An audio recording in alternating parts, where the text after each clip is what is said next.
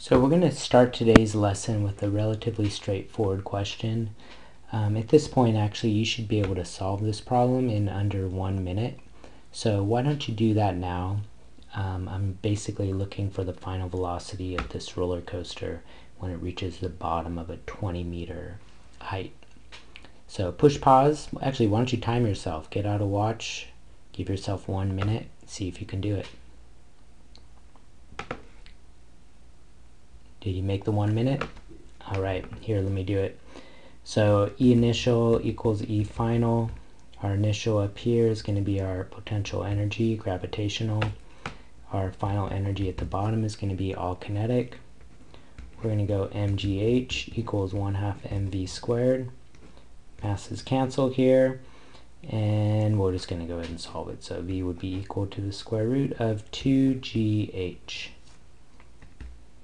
Okay, when you do the math, you get 19.8 meters per second. Alright, so here's kind of the new question for today. Let's say if you were to actually do this, go to an amusement park and find the velocity at the bottom using a speed gun, you would not get this number, right? You would get something less than this number.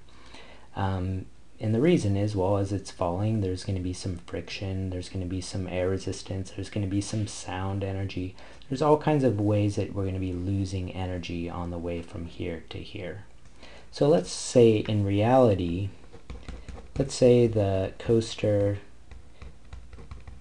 actually is traveling at 15. Okay? We want to know how much energy was lost.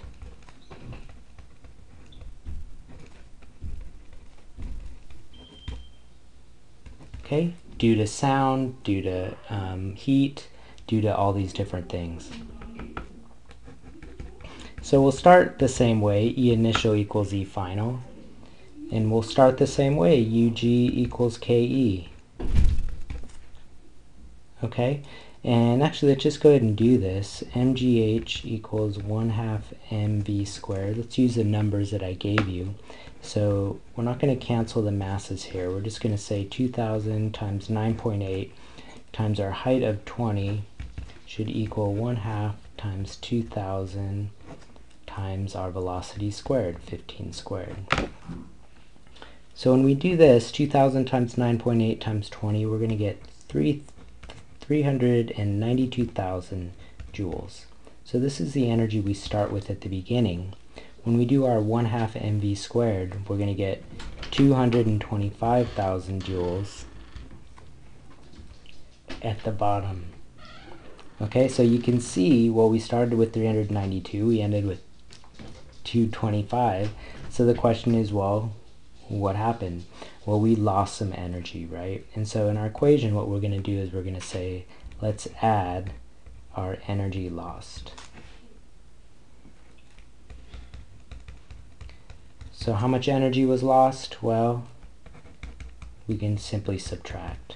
So 392 minus 225 gets us 167,000 joules.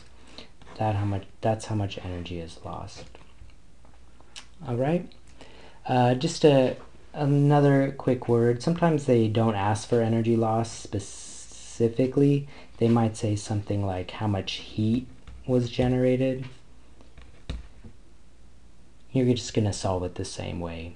Or they might ask how much work was done by friction.